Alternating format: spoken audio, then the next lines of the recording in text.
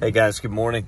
I had a few minutes, just getting my day started. It's a nice rainy day, and I was praying and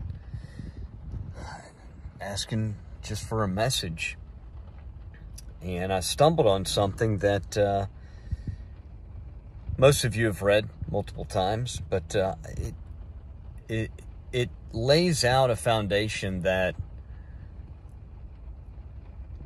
when the way that Jesus is speaking about coming to the Father and repentance for certain cities. And I'm in it's the book of St. Matthew, chapter 11. I'm going to start at verse 20. All right, and follow me. This has to do with him doing works in certain cities, and they did not repent, yet there were more wicked cities than the ones he did works in, that if he had shown one work, the whole city would have been in sackcloth and ashes. And it rings true to today.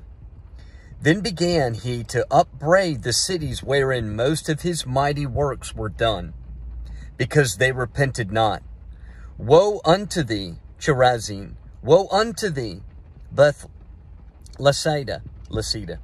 For if the mighty works which were done in you had been done in Tyre and Sidon, they would have repented long ago in sackcloth and ashes. But I say unto you, I shall be more tolerable for Tyre and Sidon at the day of judgment than for you.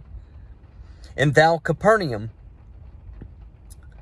which art exalted unto heaven, shall be brought down to hell. For if the mighty works which have been done in thee had been done in Sodom,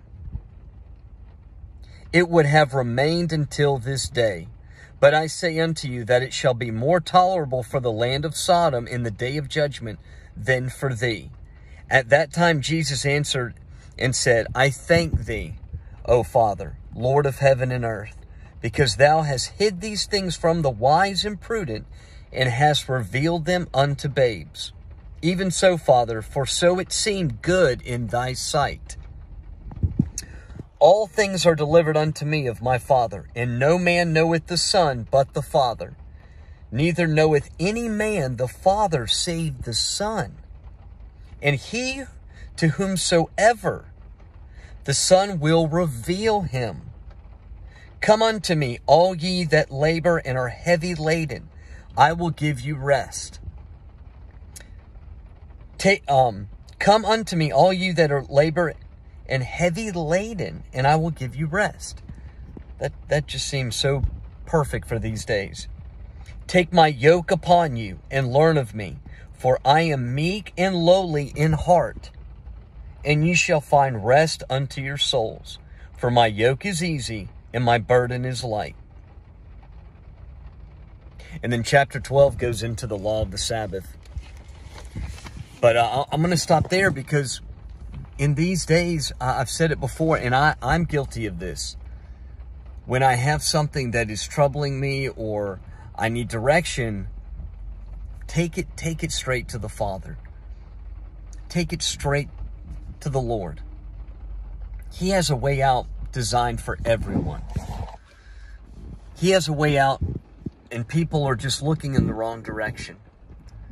I'll tell you, the world is, what an awesome time to be alive, right?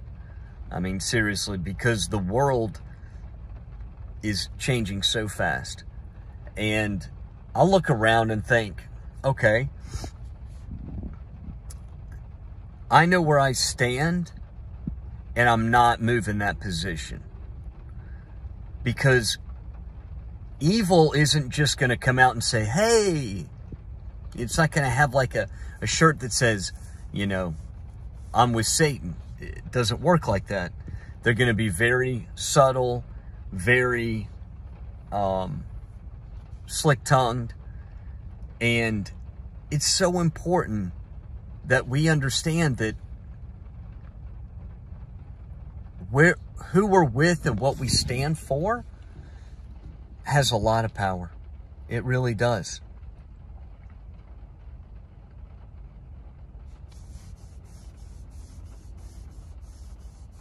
You know, I think back to when Jesus was saying, you cannot go where I'm going.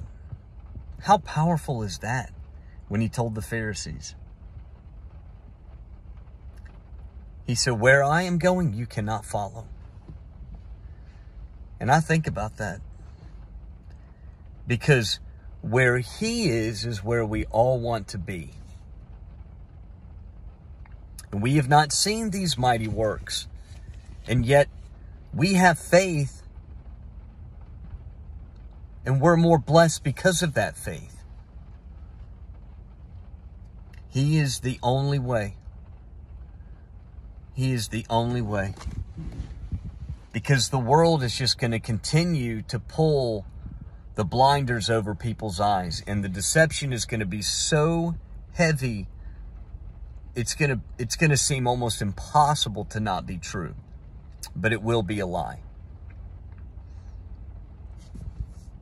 And so you have to hang on to the Lord with everything you got. You got to put your sword in the ground and draw a line and put your sword right on that line and say, I am not budging. I am not moving. Once you have that conviction, everything else just kind of falls into place. I know a lot of people are really weary. Their faith has been shaken a lot lately, and that's okay. Because once you have seen and heard the truth through the Holy Spirit, convicted from that in Jesus, you always get back up every time. It's those who don't get back up and turn back to him that never belong to him. So don't doubt that. Lamb's Book of Life. I'm telling you. I'm telling you that has so much more power in it than you can imagine. Love you guys. Bye.